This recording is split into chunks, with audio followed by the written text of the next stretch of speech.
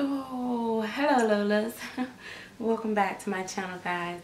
So today I'm here with baby Major, and you guys know when I post him I'll be like, it's Major. I just love saying that. Some people probably be like, girl, what? But for those that may not know, let me turn this little face this way. Major is the Sam Sculpt by Gudger and Legler, painted by me. He's waiting to get his little hair. So first of all, guys, if you're not following me on Instagram, make sure you follow me on Instagram as Miss Serenity Smith. I will be including little short videos of outfits of the day of the babies, and also I do just show the babies and you can see them more up close and stuff like that with photos. Also, guys, if you're not following me, I have a blog called MissSerenitySmithBabies.com, and make sure you subscribe here. Click the bell to be a part of the notification squad. Like I've been saying before, I have things coming up for you guys. Just give me a little bit of time. I'm getting closer.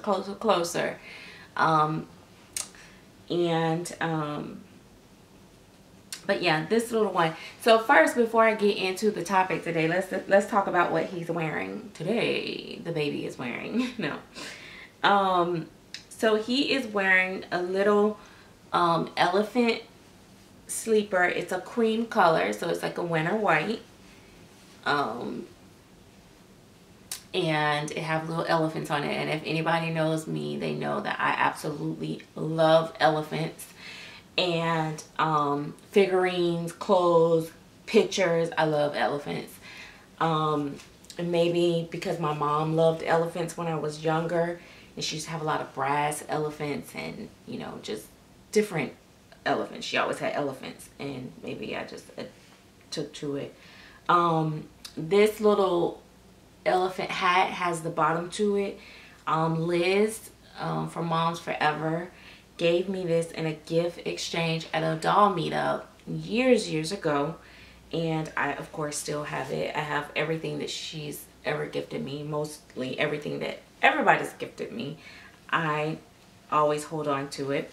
You may not see it right away, but then you'll slowly see it. You might see it pop up every now and then in what the babies are wearing.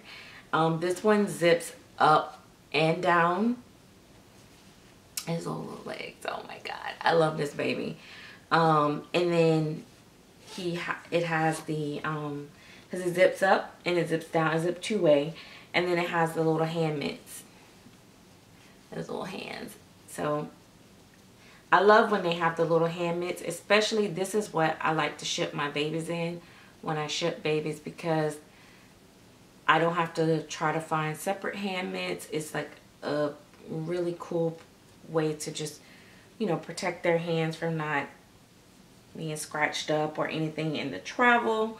So I love to put the babies in sleepers when they go home. They usually go home in a sleeper, and then whatever little other outfit that I put in there or outfits is usually something that I just add in. I really usually like to put them in sleepers. But anyway, he is, I want to say he is my all-time favorite baby in my collection right now. I think he's #1 right now. I think I'll have to think about that. Rate my babies. Maybe I should do that again. Let me know in the comment section if you want me to do a video called rating my babies, like of how I feel about them emotionally and artistically. I can do that maybe. Ooh, it would be so hard. Anyway, so basically I've been, you know, looking and seeing and, you know, watching what's going on in the community. So I just want to give my 2 cents on it. One of the things that people have been talking about is, you know, the buyer's protection, or, you know, spa days. Some people call it spa days, when you can send your baby back to the original artist and they will, you know, refresh your baby, or, you know, fix it if something go wrong, etc., etc. What type of warranty we have on these dolls. As we know, they are very expensive. You know, you know, even 300 and up that's expensive to me for a doll, because typically, you know, the average doll, an expensive doll back in the day when I was growing up and I was buying dolls, or my parents was buying dolls for me, the most expensive doll maybe went to like 150 or something like that, and that was one that talk and move and, you know, the animation and stuff. But we're looking at hundreds to thousands of dollars, sometime, you know, well close to $20,000, you know, in dolls. So, you know, me, I'm gonna talk from a collector standpoint, and then I'm gonna talk from a person that actually paint the dolls and sell the dolls. So from a collector standpoint, I've never felt like an artist was obligated to take my doll back and fix it, because as long as when it comes to me, it's within good quality and standing and everything is fine.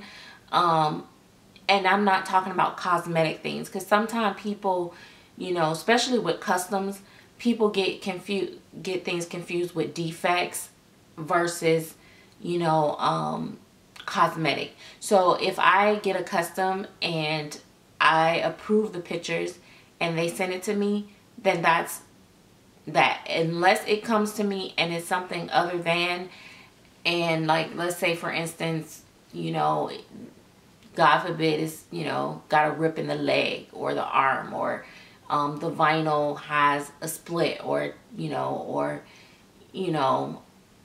melted on one side. Someone actually did sell me a doll, and the doll had been kind of like melted. So I've had all the crazy scenarios. So that would be something that you would address right on. But once you have the doll, some people, you know, you have it for 2 weeks or 3 weeks or 30 days or, you know, a year. Some people come back 3, 4, 5 years and be like, can you do so and so to the dolls? And I've actually had that question, and even from people that I hold near and dear to my heart has asked me about like upgrading one of my past dolls or something like that, and I had to respectfully tell them no, because that was my work back then. I'm pretty sure I priced it based off of my work back then, and it's not fair to the artist that you think that you can just send your dolls back to the artist so that they can, you know, change them, upgrade them, refresh them. And most people expect free of charge, even to charge it, because there's so many things that, first of all, when you're trying to match colors or hair, all that stuff, trying to match that stuff up is just a challenge. It may not be something that the artist is even capable of doing.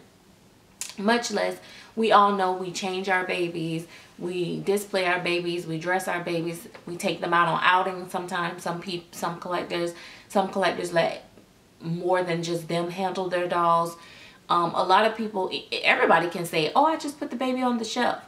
Some people really do, but you know how many people, how many collectors that actually say that really don't just put their babies on the shelf?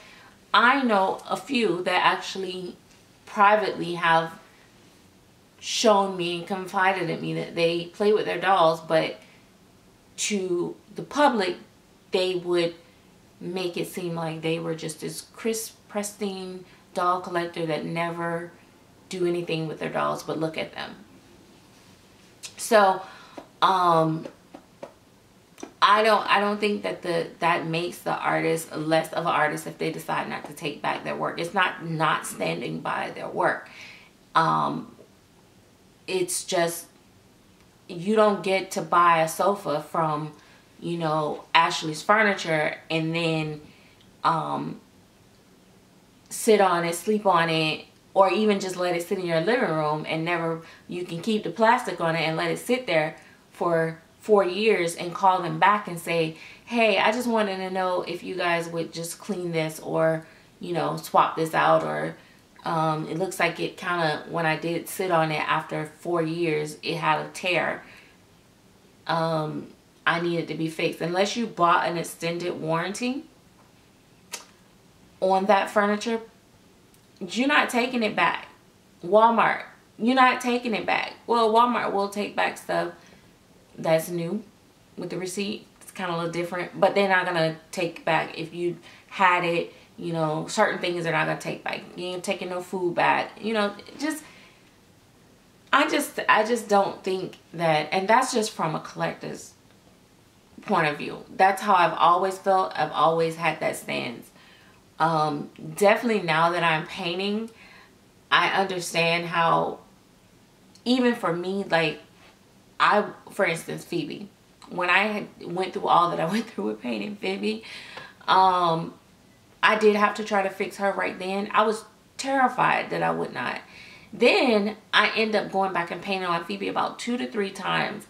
And it changed her look a little bit. She got darker.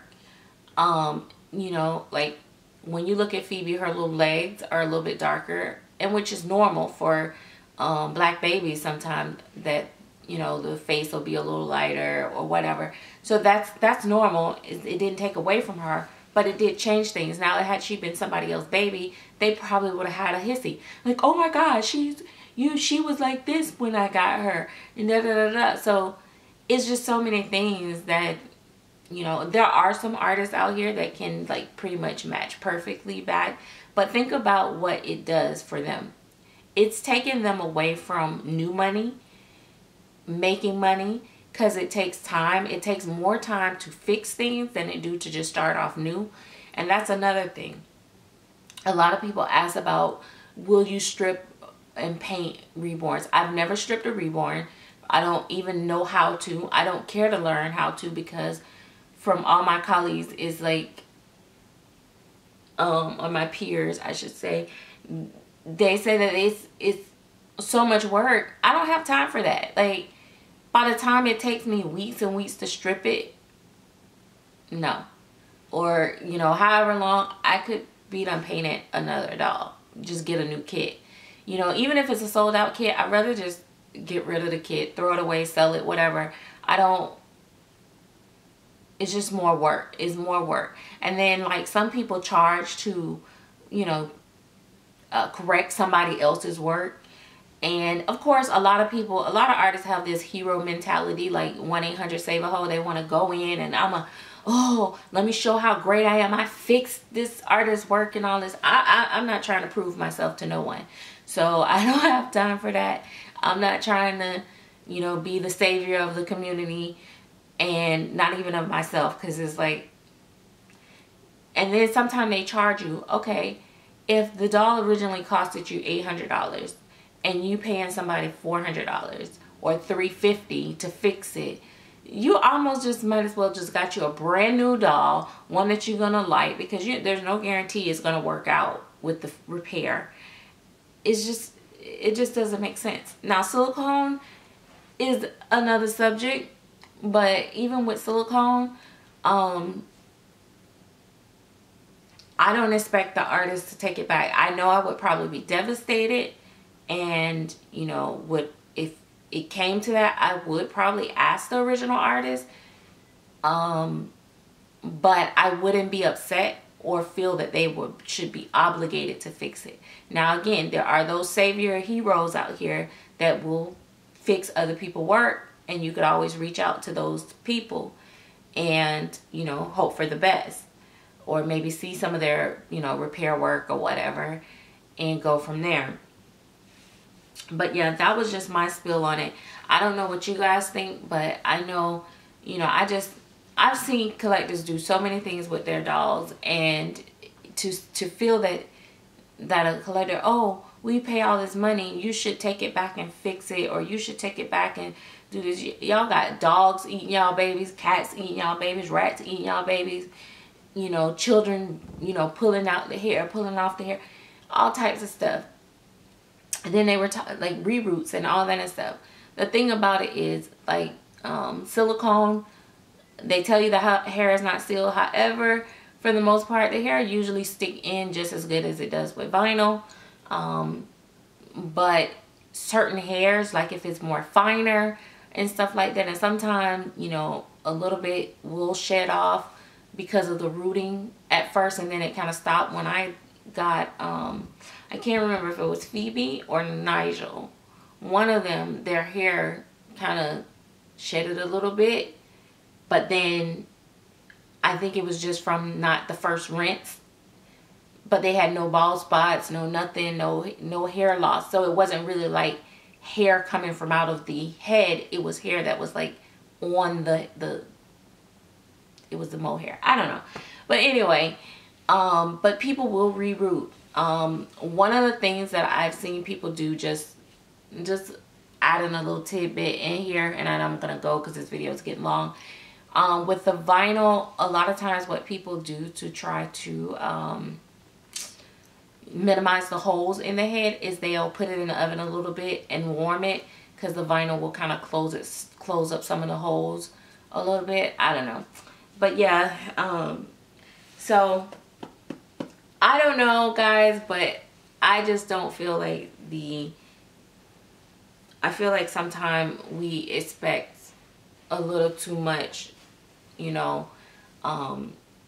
It is very important that we learn how to take care of these babies and maintain them, and try to avoid, you know, damages and stuff like that because of how expensive they are. Because there's a possibility that they are pieces of art. They are they're not one of a kind, but they're kind of one of a kinds, because usually, for most part, some people do cookie cutter painting. They use the same jar color paints for every baby, so they can do the same exact color because they have this mix that they use. They jar it and they paint from that every single time, and all their babies are the same exact colors. But for people like me and some of the other people, it may be a little bit hard because we just mix as we go randomly, and you know, matching up colors and stuff could be challenging. But anyway, that is that. And yeah. Oh, and I meant to tell you guys, I find that he fit up to 7 pounds so wonderfully. I love it. So I'm going to be looking for more clothing that's up to 7 pounds for him. And the Aspen and Abby prototypes, they fit the same size. So which I'll be able to show you guys at least one of them soon. They are almost done with their hair. Well, one, and the other one is getting her hair. Well, yeah, she's getting her hair. Aspen will be the first one to see what hair. But anyway, guys, let me know what you guys think. I hope you enjoyed this conversation, and we will talk later. Bye. I hate to even move. This is the thing when I hate to move. I was trying to think, who is my most cuddly baby in the nursery right now other than Phoebe?